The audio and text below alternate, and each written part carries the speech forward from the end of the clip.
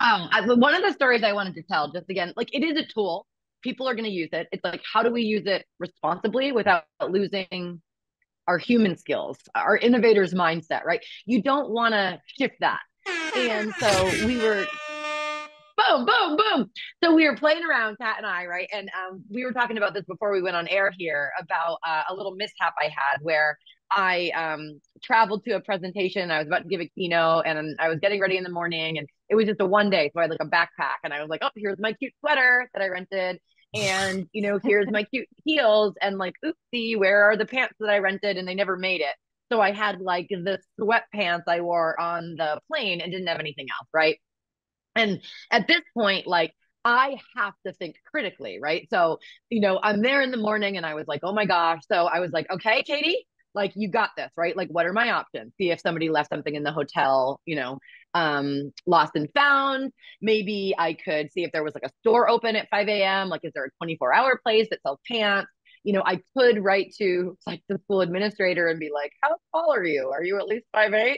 And so, right, I have all these plans and I'm like, all right. So like I did my brainstorm, right? That's like the pre-writing, right? So I like go down to the hotel. I'm like, hey, anything in the lost and found? Any like waitresses that work here? Do you have uniforms? They're like, no.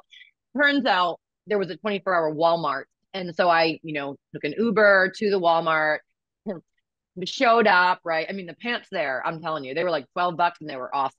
So the whole thing, I solved the problem, right? And it's like, I kind of was like laughing my way through it, being like, I will figure this out, right? So it's like the reflection, it's the problem solving, it's the critical thinking, right?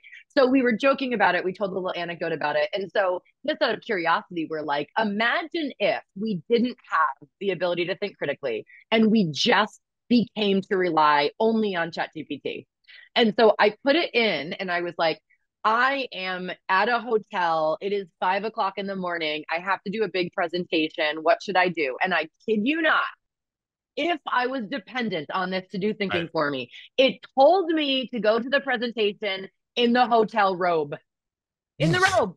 And I was like, can you imagine? Like, and it's such a perfect example of like what can happen. Like, if I didn't practice Right. critically thinking. And I was just like, okay, okay. Like, I mean, that would have been my last presentation right there, right? If I go rolling Or your in first and the with a very Hampton different Inn. audience. I would like to be clear, if anybody listening, the fact that these pants did not make it into Katie's backpack was not the fault of Rent the Runway. I was gonna say, It was a Oh no, no, oh user no, no. error Oh no. Rent the in the Runway. As our packing process. sponsor. Oh no. Sponsored I by Rent the rented Runway. them. I rented them. They just didn't make the cut.